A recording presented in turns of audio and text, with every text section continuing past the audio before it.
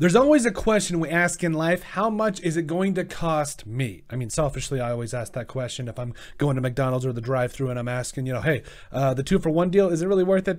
Do I need to take in a couple extra laps around the gym and be able to do it? Probably. But at the end of the day, there is always that big question of what will it cost me? And for the Raiders, trading up for a quarterback, you got to ask the question, how much is it going to cost for the Raiders to trade up? Now, it does depend on where they want to fall, and especially where they want to target, specifically which quarterback they want to target, because I think there's a lot of them in this draft and really the offseason that they could really look to bring in. But I really think, with what the Raiders have in-house, that they've got some draft ammo now. I believe that they do. So the Raiders 2023 draft picks, you'll see here, yes, the first-round pick there, 7th overall, they've got some ammo. They're right there in the top 10.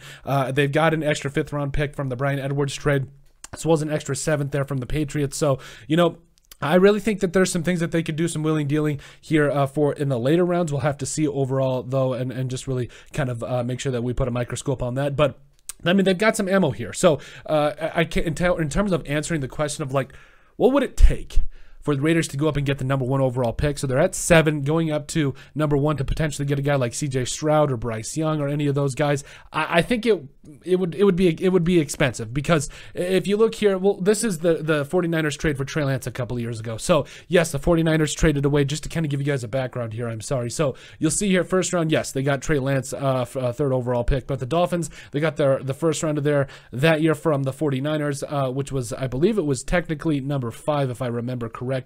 And then the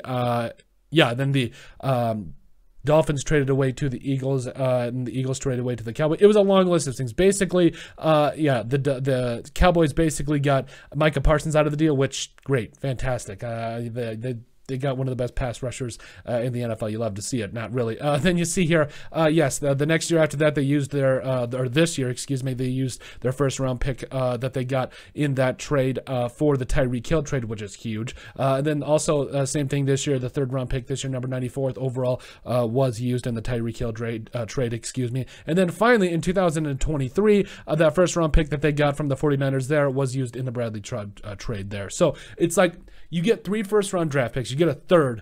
And at the end of the day, the 49ers get a quarterback that, quite honestly, they might not use. Let's be real. Like Trey Lance, I hope that he's recovering quick and all that. But at the end of the day, I mean, you gave up 3 number 1s and a number 3 for a guy that, Brock Purdy is currently playing pretty well, in lieu of. So, I don't know. Could be something interesting to watch as we move down here. But the question has to be asked. So, that was also with the Niners and there being kind of a quarterback tax, because there were quarterbacks that year that, were on the board, like we talked about with Trey Lance, Trevor Lawrence, Zach Wilson at the time. I know it's definitely a long time ago, but, there were quarterbacks that people were very interested in, and I think guys like C.J. Stroud and Bryce Young, Will Levis, Stetson Bennett, there's going to be a lot of guys there that, could be very interesting, but I think that the Raiders really need to really take a look at the quarterbacks that they like in this draft and really see what it would take. So, in terms of answering the question, should the Las Vegas Raiders trade up for a quarterback? If they can get number 1 or number 2 from the Bears for relatively cheap,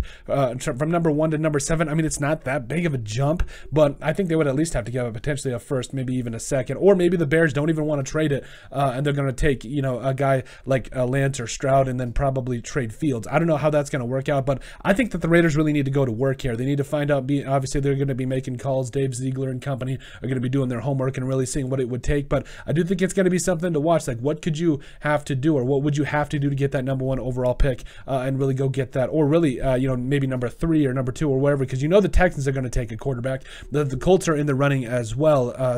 And it could be interesting to see what the Arizona Cardinals do too. So I think that there's a lot of different positions here where the Raiders could potentially get a quarterback, but at 7, I don't know. The Will Levis could be there. The Richardson kid from Florida could be there, but I do think overall this is a question you have to ask yourself. Should the Raiders go up and trade for their future signal caller? I think it's something to consider. But let us know what you guys think. Make sure you guys like and subscribe down below. Who would you like to see the Raiders go ahead and trade up for or potentially draft? Also, remember to give us a listen and sub on iTunes. Give us a follow on all of our social media platforms. You'll find that in our comment section, or our description, excuse me. But if you have anything else you'd like us to cover, send us an email at thesportsbp@yahoo.com, or put it in the comment section down below, and we would love to cover it. But let us know what you guys think about if and should the Las Vegas Raiders trade up for a quarterback.